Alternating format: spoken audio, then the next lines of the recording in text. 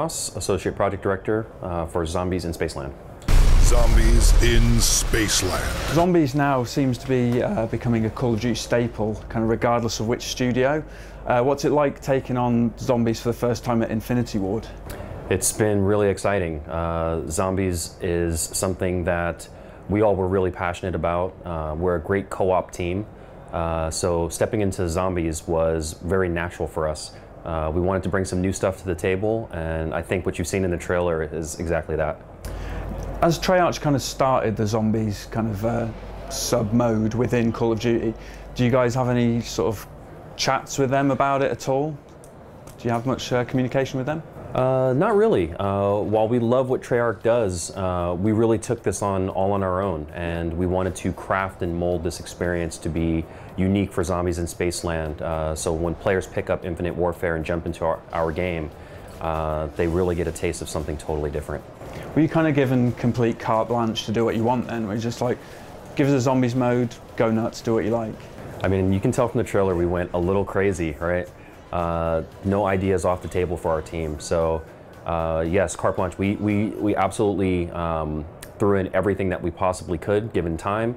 And there are a lot of other ideas we would have loved to have gotten to, but we ran out of time. So hopefully in future attempts we'll get to that stuff. Yeah. Where did the 80s setting come from? Was that an idea early on that you kind of ran with, or did it kind of come in a bit later? I think we knew we wanted to travel back in time to tell our tale. We didn't know exactly when, but kind of looking at various time periods, the 80s really resonated with our team.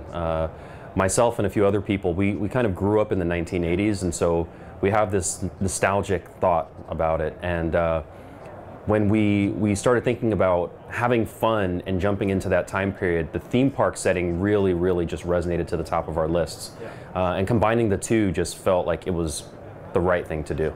At what point did you get Hasselhoff on board? Was that a plan from the beginning again, or was that kind of like, this is an 80s thing, you got to have, you know, Hasselhoff in there? Well, for us it was about finding iconic actors that could help us tell this story. Yeah. When we started sort of paring down our list, everyone across the team just had David at the top of that list. Yeah. He's one of the most iconic roles in playing Michael Knight in Knight Rider. Yeah. In the 1980s, and so for us it was not only getting him in, but also getting Paul Rubens in, and so it just felt like they were two blockbuster 80s characters that we wanted to bring to this experience. Did those guys kind of throw themselves into it? Did they understand what you were trying to do and kind of, you know, get on board? I think it was a really quick elevator pitch to them. Right. We said 1980s, we said theme park, and we wanted to take this sort of depressing material, right? This like post-apocalyptic world that zombies sort of live in, and have fun with it, right? Once we said that to them, they were super excited. And they're both super aware of the brand as well. So them being involved with Call of Duty, I think, was a really exciting prospect for them. In Advanced Warfare and the Black Ops games, there's kind of a tradition of getting celebrity actors in to play the roles of the 4 survivors. That's not the case in this one. Do you know if you're kind of entertaining the possibility of maybe introducing celebrities in the DLCs, which undoubtedly I presume there'll be? So of course we have Paul and David. They're not only lending their voice, but they're also lending their appearance as well. But we do have 4 celebrity actors playing those roles as our Valley Girl, Jock, Nerd, and Rapper. So playing the Valley Girl, we have Sashir Zamata. Playing our Jock, we have Ike Barinholtz. Playing our Rapper, we have Jay Farrow. And then playing our Nerd, we have Seth Green. Ah, okay, all right. It's just the likenesses you don't have then? Correct. Right, okay, so they still lend their voices, that's cool.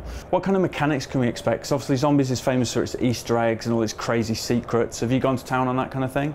Absolutely. So we know the hardcore fan base loves digging into the Easter eggs, but we also wanted to have stuff for people who are new to Zombies. So there are Easter eggs that are kind of right in your face and easy to find and discover. But then there's also the ones that you're going to spend a lifetime looking for. You need community involvement and sort of everyone putting their heads together to figure out all the little pieces that put this puzzle together. What's the craziest thing that you've managed to get into Zombies in Spaceland so far? Well, there's lots of crazy stuff we haven't shown yet, but stuff that's in the trailer that you can see.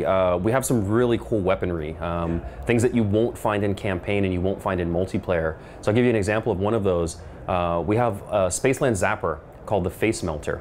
And it's actually one of the quest items that you have to find and assemble. But when you do, when you shoot a zombie with it, they turn into a rocket, blast off, and explode into fireworks above the player. Was there anything that you kind of had on the drawing board that went too far that you just had to say, no, that's just too much? Absolutely not. No? Really? We got pretty much all the really zany, crazy ideas in. And like I said, some of it was in the trailer, but there was a large portion of stuff that we didn't show yet. Zombies in Spaceland, coming in Call of Duty Infinite Warfare, November 4th, 2016.